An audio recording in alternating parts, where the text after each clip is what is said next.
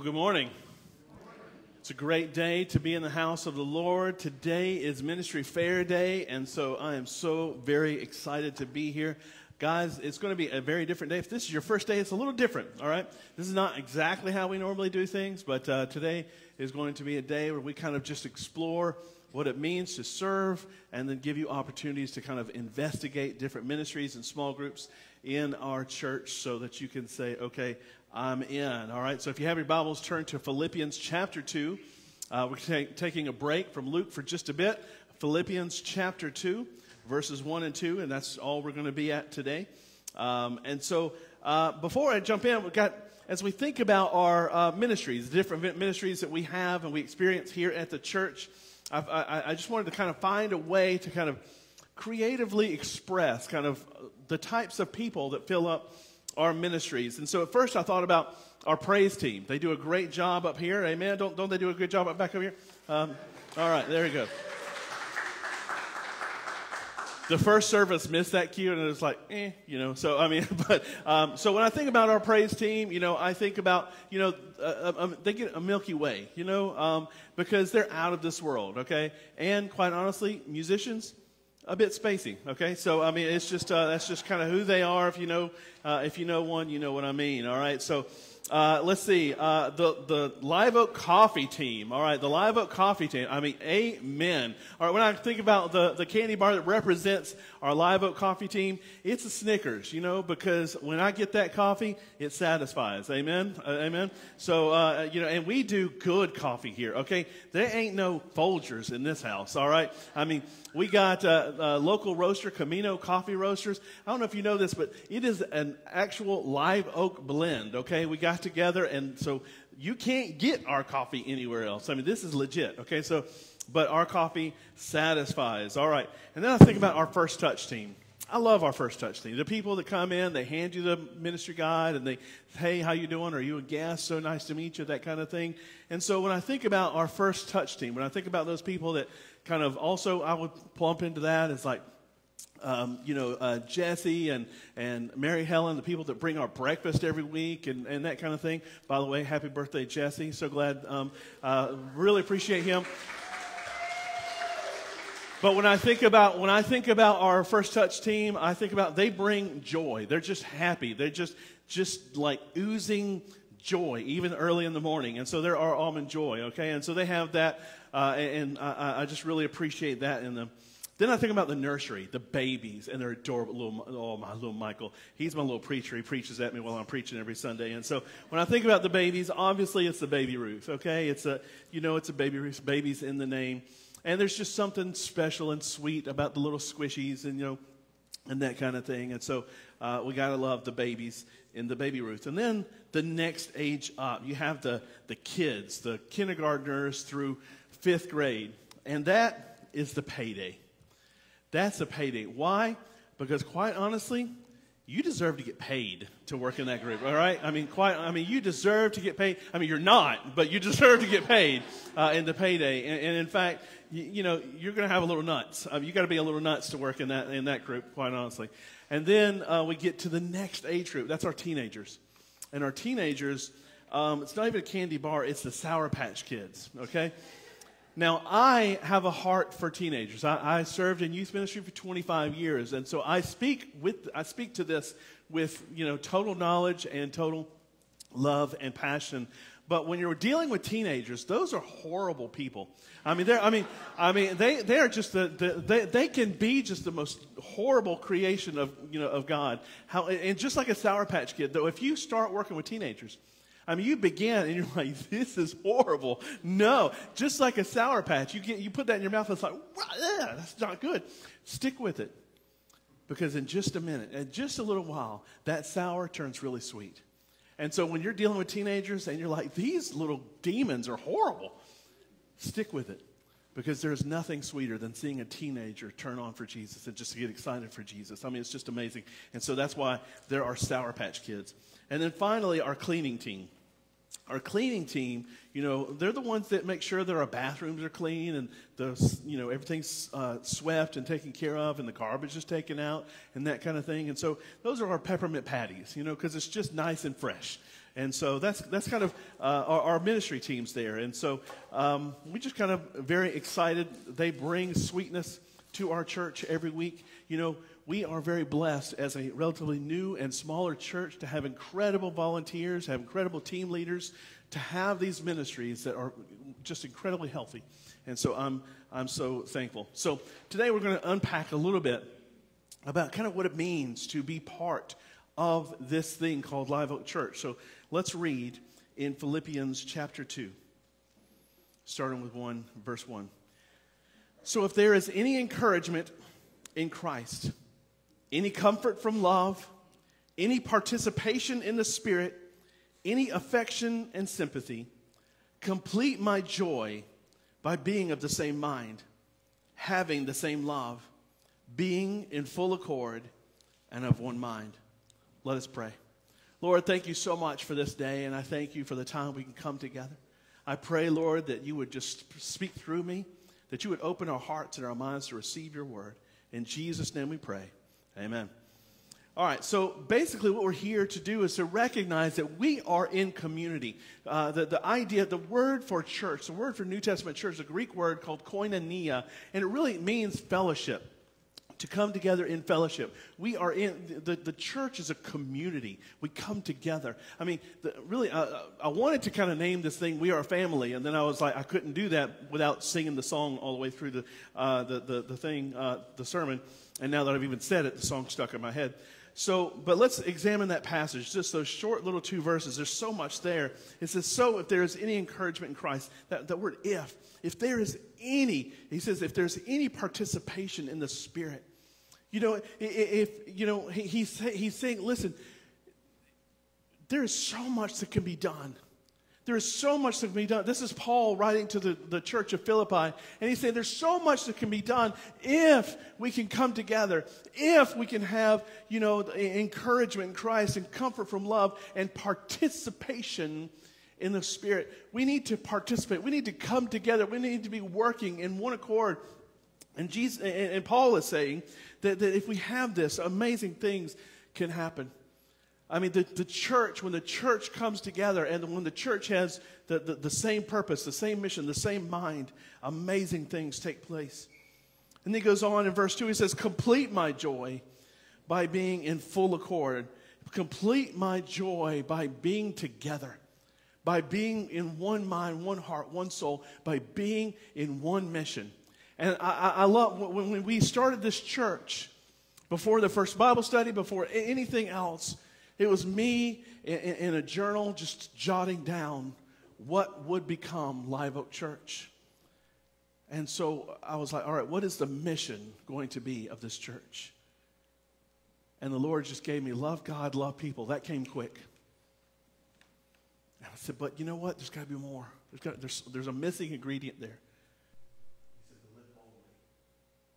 We have to love God. We have to be a people group that love God, that live our lives to worship, to love Him, to know who Jesus is, and to be in awe of Him every day. And out of that awe, out of that love of God should be a desire, a passion to be generous and to be a people who love people. And the only way to do that in today's time is to be a person of boldness.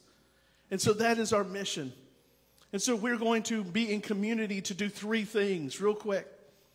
Number 1, to believe. We need to have the same mind. A community helps us strengthen our faith. A community helps us strengthen our faith by coming together and to learn, to come here and to study God's Word, to come together and strengthen our faith, not only through His Word, but to strengthen our faith through shared experiences, to do life together. We call our Bible studies life groups.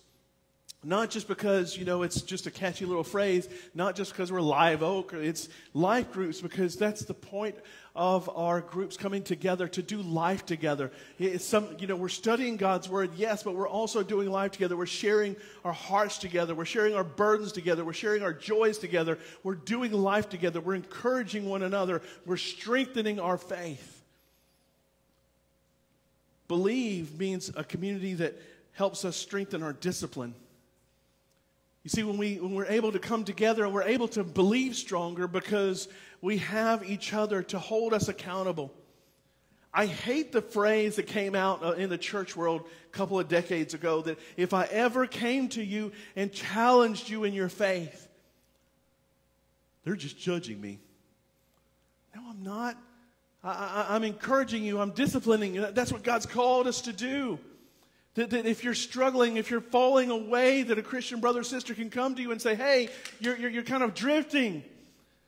When's the last time you've prayed? When's the last time you've fellowshiped with other believers? When's the last time you opened God's Word? That's not judgment. That's encouragement. That's discipline. To have the same mind is to believe, and that's when the community helps us strengthen our compassion, our discipline, and our faith. We're in community also to belong. He says that we must have the same love. The church is more than just a place of worship.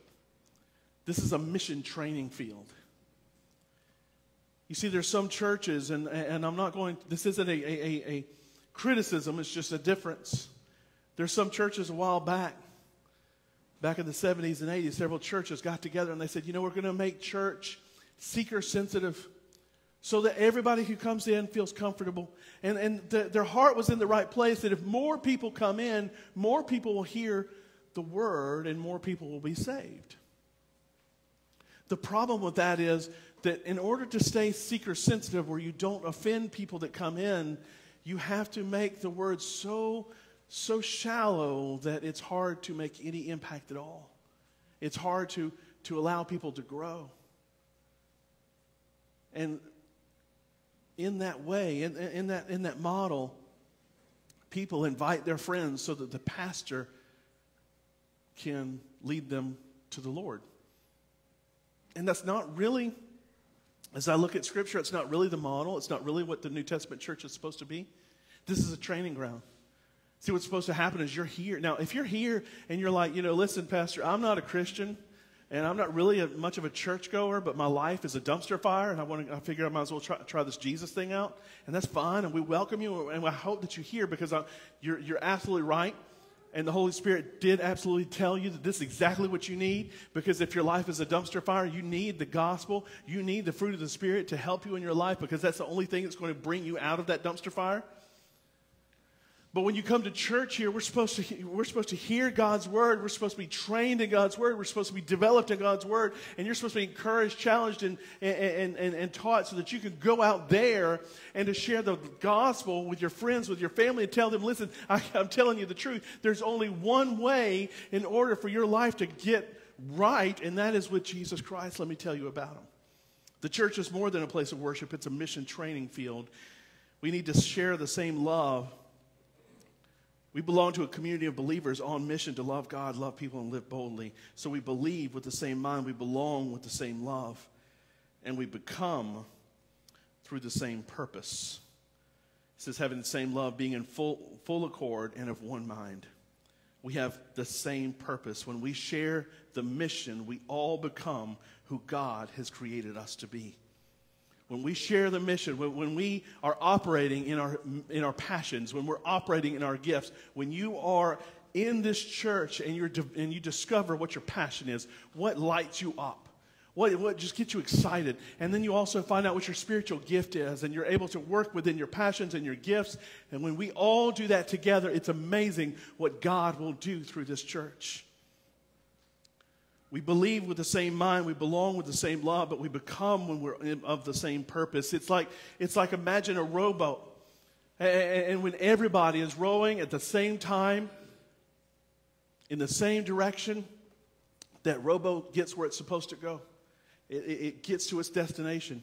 But when you're in a rowboat and you're rowing one direction, and the guy across is rowing another direction, and you're off time and everything, that rowboat is doing nothing but spinning around and around and around. And can you tell I've been in a rowboat with teenagers before, and that's just what you do. You just spin around and spin around. It's just frustrating.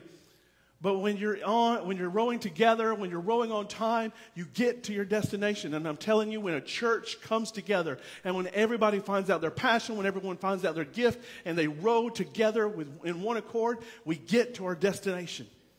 What's happening is too many churches are out there and everyone's doing their own thing, having their own agenda, having their own mission, having their own purpose for being there, and the church does nothing but spin around and around and around and around.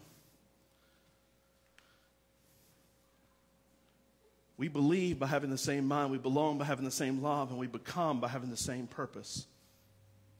You're here for a purpose. We are here for a purpose. You are here at Live Oak Church today, and Live Oak Church is here for a specific reason. 3 years ago, we weren't here, and now we're here. 3 years ago, there was no Live Oak Church. 3 years ago, there was no such thing as Live Oak Church. But God knew here on Johns Island that somebody had to step up. There needed to be a church that would rise up and say, we're going to do whatever it takes to reach people with the gospel of Jesus Christ. We're going to do whatever it takes for those people who are driving by right now, hungover from whatever they did last night, heading to brunch. Those people need Jesus. Those people whose lives are falling apart. Those people whose families are falling apart. Those people all around us need Jesus. And God's like, somebody has to step up. And he called me to say, Sean, plant this church. We need to start this work.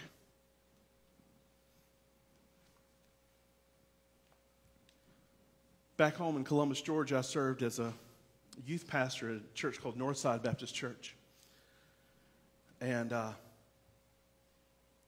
right behind us, I'm talking about right behind us, the church, big, fancy church, Cascade Hills, they built their big new campus. I mean, I'm talking about literally their building shadow cast on our parking lot. That's how close they were to us. And my pastor was a little frustrated at that. And I remember we had a revival week, and so we went out to eat and at Country's restaurant, which is awesome. And so it was Country's Barbecue. And so we're sitting there at Country's Barbecue, and my pastor was there, and he was talking to the revivalist and just revival preacher guy, and he was just sharing about how frustrated he was that this church had the audacity to build in their backyard a fellow Baptist church. And the revival preacher said, if you were doing your job, God would never let them build there in the first place. We immediately put our barbecue down. You see, God had to call them to set up because we weren't doing our job. If Northside Baptist Church hadn't been doing their job, if we had been doing their job, Cascade Hills never would have been able to preach there. We would have been taken over. We would have needed the space. You see, God has called us here. It's not like Johns Island just needed another church. It's not like this road needed another church. There's another Baptist church 500 yards that way. There's another church across the street. There's about 15 churches on this road. It's not like Johns Island was like, you know what? There just seems to be there needs to be another church. We're missing another church. No. It's not we just needed another church. God's like, someone has got to get this done. Now, I'm not saying I'm better. I'm not saying we're better than anyone else. But I'm saying God planted us here for a reason. And if we're here, we may as well do the work he's called us to do. And so each one of us has to discover our passion. Each one of us has to discover our gift. And we have to come together in order to get the job done. So what can you do and how can you help? We're here to serve. Now, here's the thing. If you weren't here when we did our sermon series on our core values, go to liveoakji.org, listen online, and there's a series on our core values, and listen to that. Our number one core value is simplicity. Simplicity. Why? Because I have no desire to keep you busy. So don't hear, but this ministry fair, he's going to try to get me to sign up for everything. I'm not asking you to sign up for everything. I'm asking you to sign up for something. Because I don't want you signing up for everything. If you're here all the time, I'm going to kick your tail out. Because I don't want you here all the time. If you're here, you're not there. And if you're not there, you're not doing what I'm asking you to do here. And so, no, our core value is simplicity. We don't have a ton of stuff to do because I don't want you here all the time. I want you out there. And so we don't have a lot to do, but I want everyone to be involved in some ministry and some Bible study. You need to be learning and you need to be serving. That is the heart of a Christian. Quite simply, you're not here just to sit and observe. This isn't a football game where you get to just come in and watch. I'm not here to entertain you. I'm not here to just, tickle your spiritual heart for the day. No. We're all together as a family, as a koinonia, as a community in order to make an impact for this town. And so if you're watching online right now, if you're watching at Facebook or on the website, same goes for you. And if you're sick and staying home due to COVID, fine. When you're done coughing, get your tail back. And because I get it. I had COVID. I did, but no, there's nothing wrong with me. Lost my smell and taste for 3 days, for crying out loud. And so I just sat around bored for nothing. But anyway, that's aside. But if you're sick, yes, stay home. I don't want your COVID mess here. But once the COVID is back, get your tail back. If you're not going to wear a mask, if you're not going to get vaccinated, go ahead and get your COVID over with and get back. Because we got to get to work. We got things to do. We cannot be held captive by COVID forever. There are people going to hell and because we can't do our job. We can't do what we're supposed to do because we're scared of COVID. Get a shot, wear a mask, or go ahead and get COVID and get it over with so we can get to work. So what are we here to do? We're here to find our passion, find our gift, and get involved. And so 15 minutes. Boy's good, okay? I did a sermon in 15 minutes, all right? Don't get excited. I'm not going to do this ever again. But anyway, so we're going to pray. And then afterwards, don't beeline out of here and try to meet the Methodists to lunch. Don't do that, okay? I finished early not to give you a lunch break. We're ending early because I want you to go to the tables because every ministry is represented. And if you sign up, by the way, you get candy, all right? So, and maybe you just want to sign up. Maybe you're not saying, they're not going to make you sign in blood. Maybe you're going to sign up to help with the youth ministry. And maybe you help for a couple of weeks and you tell Marty, it's like, yeah, the sour never turns sweet, I'm out, Okay. Or maybe you help out with the babies. Maybe you help out with the children. Jordan's doing a great job. We hired Jordan. She needs some help. That poor girl can't do the whole children's ministry by herself.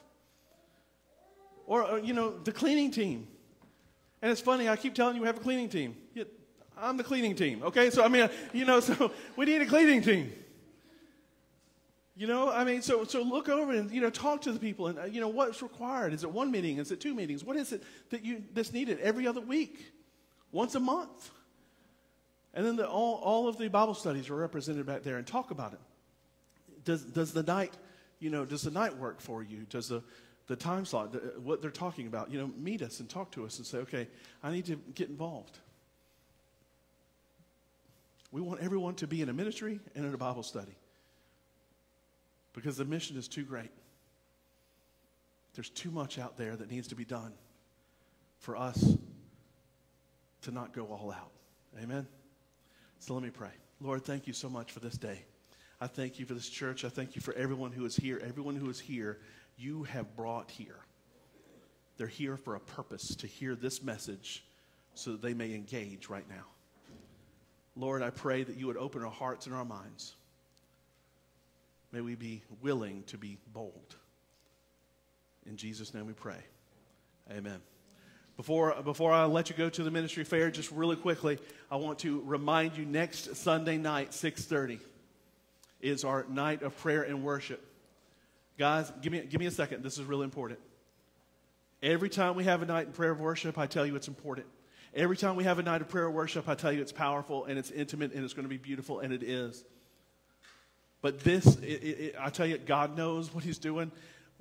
Marty and I, we talked about this, the focus on this being the family. We decided this 4 or 5 months ago, 6 months ago. Little did we know How many families that are falling apart in this church? This week I've been in the hospital several times because we've had students who have contemplated suicide and had to be taken to the hospital. We have a student try to commit suicide this week. We have students that are cutting themselves. We have students whose lives, whose families are falling apart. It's plaguing our church, and we are just part of what's going on out there. And so the first thing we do, not the last thing, the first thing we do is we pray. And so next Sunday night, I'm asking all of Live Oak Church to come, and we're just going to cry out to God for our families. We're going to cry out to God for those people who are broken. And so I just invite all of you to bring your friends, bring your family, and to come, and let's come together and we'll pray and worship for our families. All right? All right, you're dismissed.